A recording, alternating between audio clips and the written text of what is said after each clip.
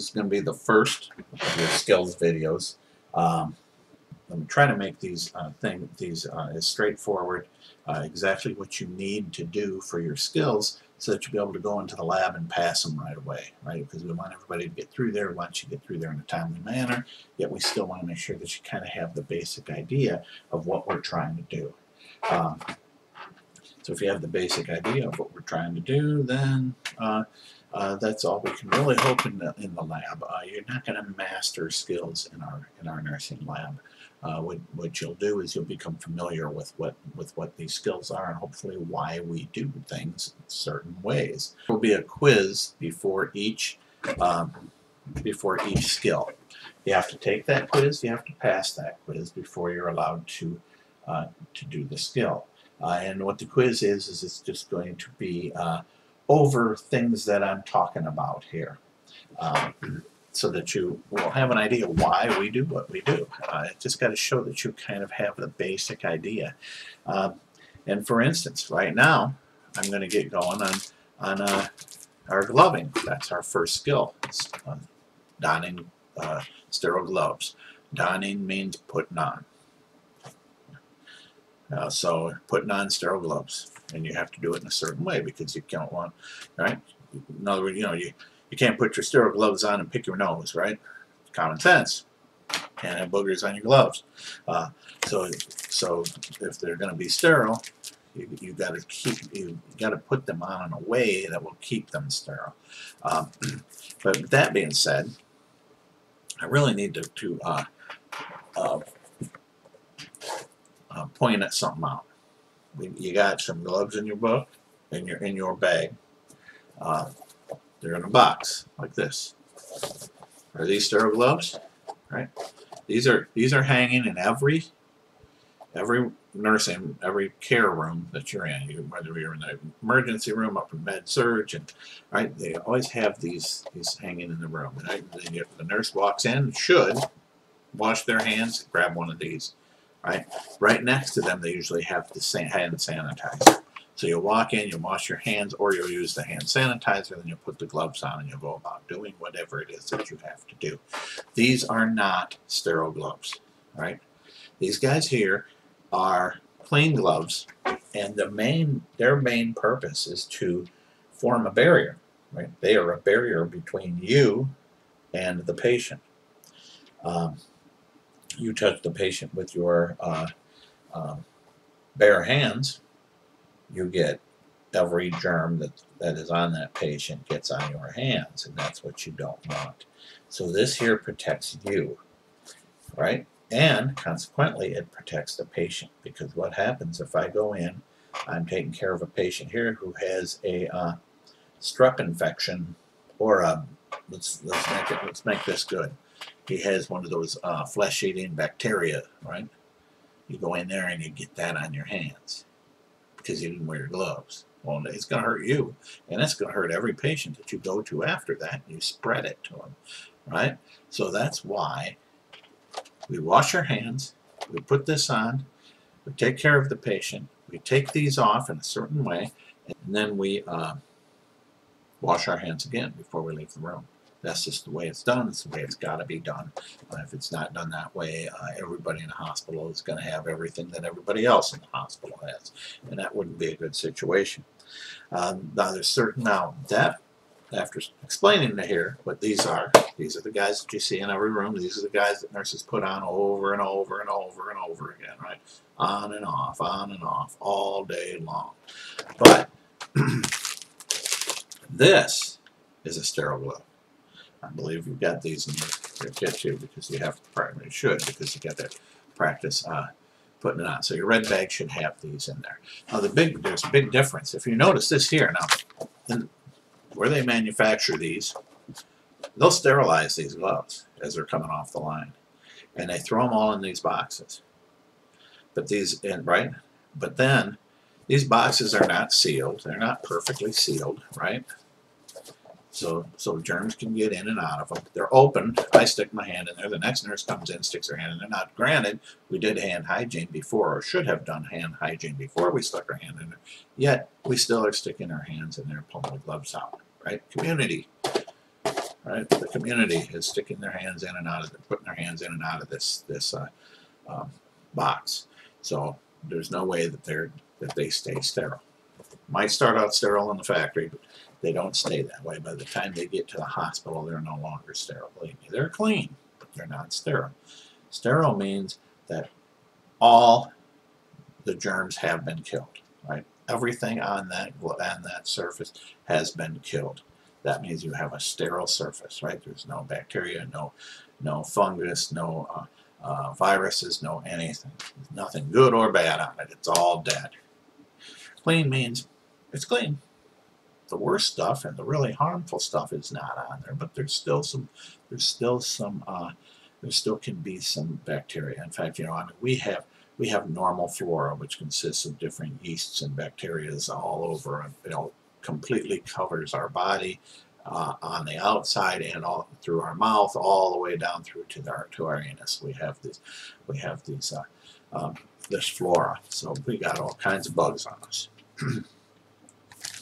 This here, you'll notice this is sealed, right? These come in individually packed, sealed, so you don't have the community reaching in and out and grabbing them, right? So each one is airtight sealed. It's sterilized, it's packaged in a specific way, and then it's sealed. And I'll show you how you end up going about putting those on. Another thing is when you see sterile technique. And you're talking about like when you're putting on gowns and stuff for the OR, they're very specific on how they go about putting these things on, right? What we're talking about is but what you're going to be doing for skill is you're going to be putting on a gown for the purpose of a barrier, right? And when you go into an isolation, it's because this person has some disease that has different isolation problems, and we will get into that, the different types of isolation. But right now, I think we're going to go ahead, and I'm going to go ahead and show you how to go about putting on a pair of sterile gloves.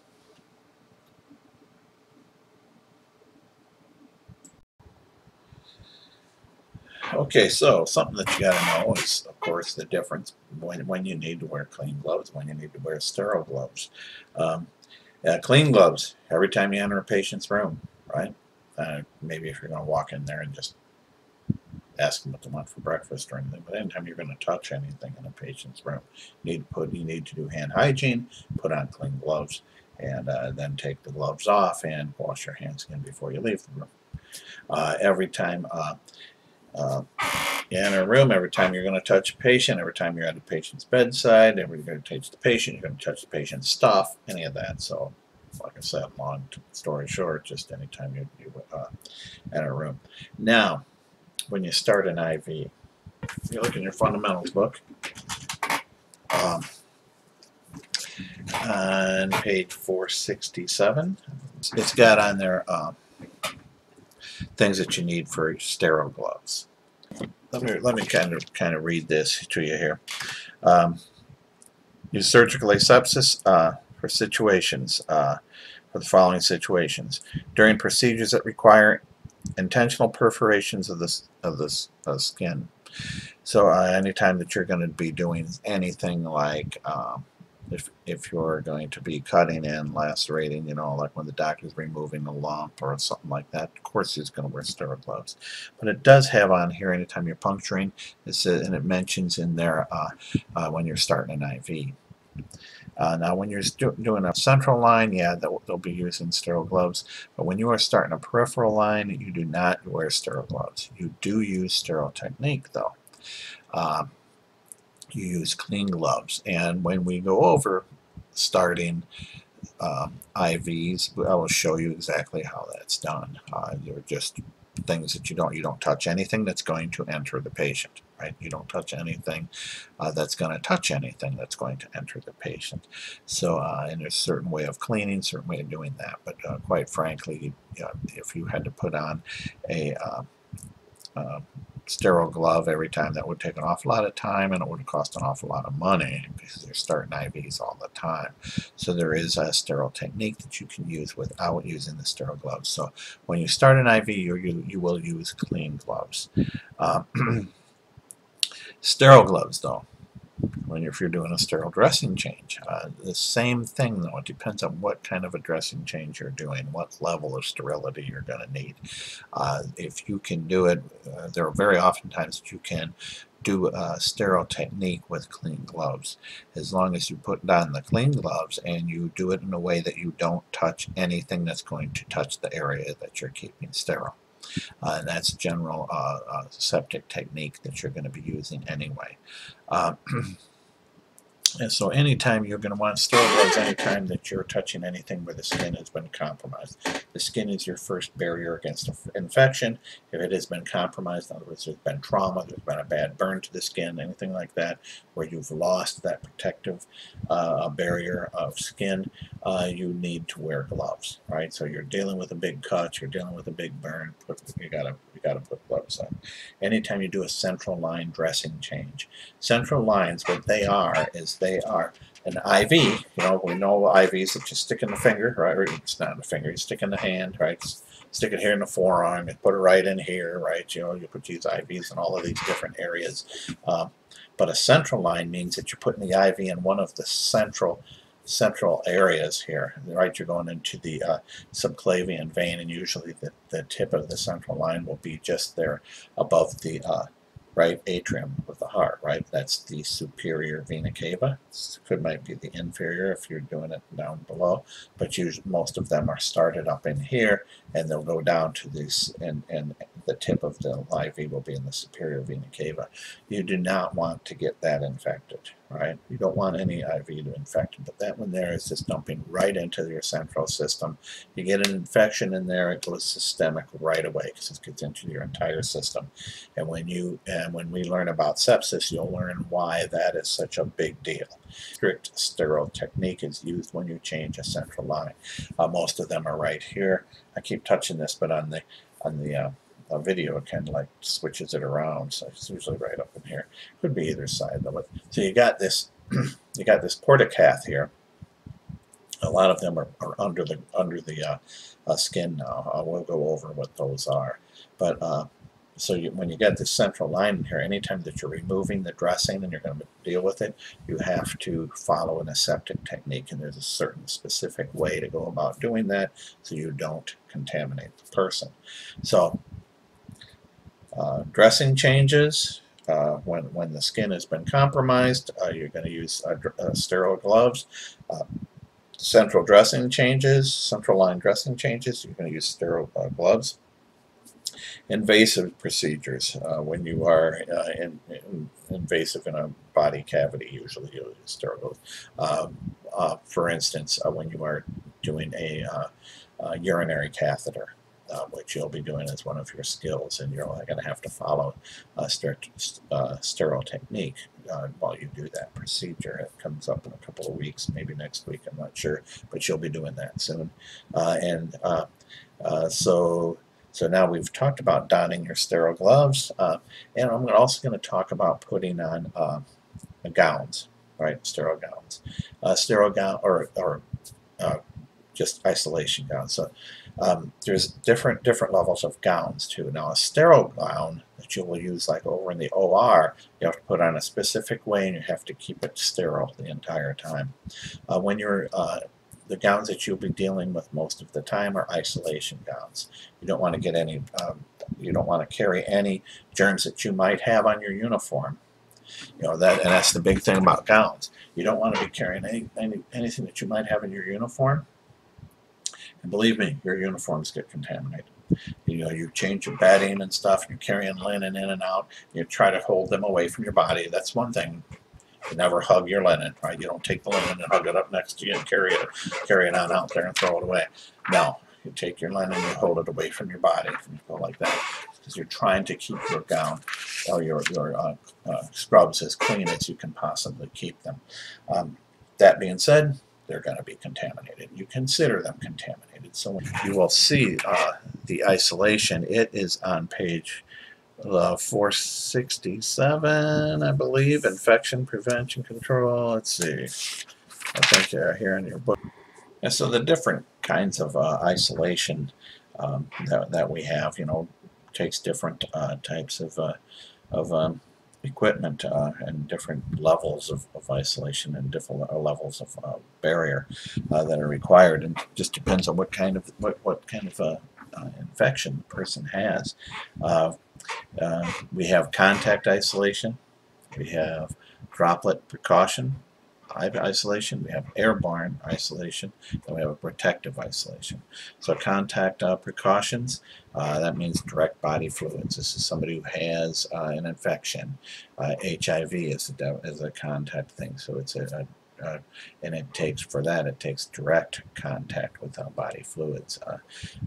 Direct contact means that you come in direct contact with the body fluids, right?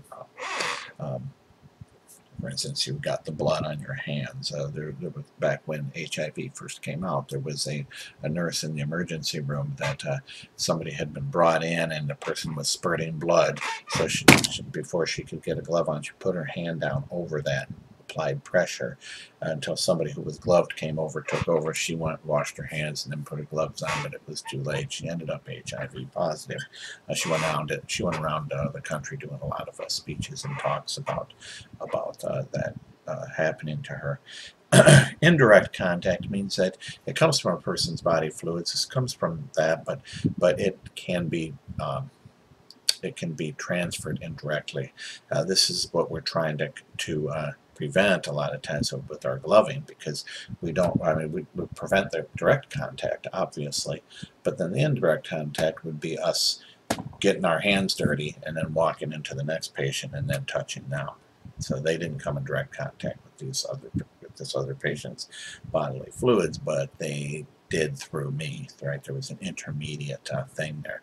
Can also be contaminated instruments. There was a story years ago about a dentist who was doing some kind of work, and he wasn't cleaning his instruments between people, and he was given from one person to the other, spreading disease. So that's contact precautions. Contact precautions, you need gloves and gown, right? And you need to glove and gown whenever you're going to be coming in contact with a person on contact precautions. Now another one is droplet precautions. And droplets is large droplets, right? These droplet precaution means that that's the larger drop when they cough, and the little things that their book has in there. It's like, at least, I think, what is it, 5 microns or something, whatever that is. I don't know how big that is, but it's the larger droplets, and they say that you should be protected when you're going to be within 3 feet of these people. Usually when on entering the room with somebody with droplet precautions, you will go ahead and wear a surgical mask, and of course use proper hand hygiene. It's also, if the droplet precautions usually isn't going to be spread like on your uniform, but a gown is not a bad idea. But what's required is a surgical mask, especially if you're going to be within 3 feet of this person. Good hand hygiene. Good hand hygiene on all of these, by the way. Airborne. Now, for droplet precautions, right? That's influenza is a good example of droplet precautions. But airborne precautions would be like tuberculosis, TB, or something like that. Very small, fine things, and they get aerosolized, especially if you're using a nebulizer with this person. It gets aerosolized, and these little drops just hang in the air, right? And they hang all over in the air. And so they can cause a lot. They can cause a lot more problems, because it doesn't take the droplet going from one person directly to the other person like influenza. This one here hangs around in the air, right? So anybody in that room needs to be protected. And the big thing about somebody who's an airborne is you're going to wear not just a mask. You're going to wear the N95 respirator, or they've got a different one out, and I'm not sure what the other one is called. The N95 had to be sealed. I couldn't wear one because I had a beard.